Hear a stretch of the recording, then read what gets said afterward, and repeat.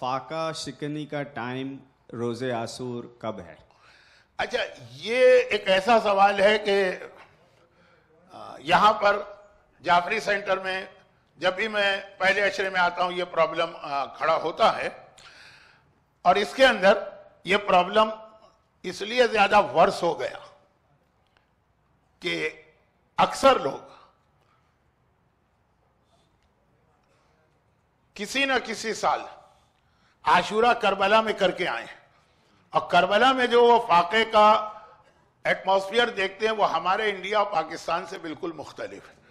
बल्कि अगर मैं बहुत ही शॉर्ट करके बात कह दूं कि इराक और ईरान में फाके का इतना कंसेप्ट भी नहीं है, और अगर कोई फाका करता भी है ना तो वो सिर्फ एज बस एक टोकन के तौर पे, यानी 2 घंटे का फाका, 3 घंटे का फाका कि रिवायत में आया है फाका करो तो फाका कर रहे हैं।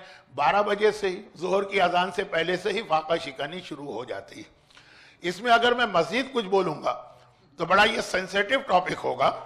हम लोग जिस माहौल के हैं, मसलन मैं पर्सनली अपनी बात करूं तो मैं तो मगरिब से 1.5-2 घंटे पहले तक फाका करता हूं, लेकिन क्योंकि इसकी रिवायत, अब ये जुमला जो था बड़ा सेंसिटिव है, इसकी रिवायत वन ऑफ द वीकेस्ट रिवायत है हमारे पास कि फाका करना है, फाका करना है, इसकी तो रिवायत है, कब तक करना है बहुत ही वीक है।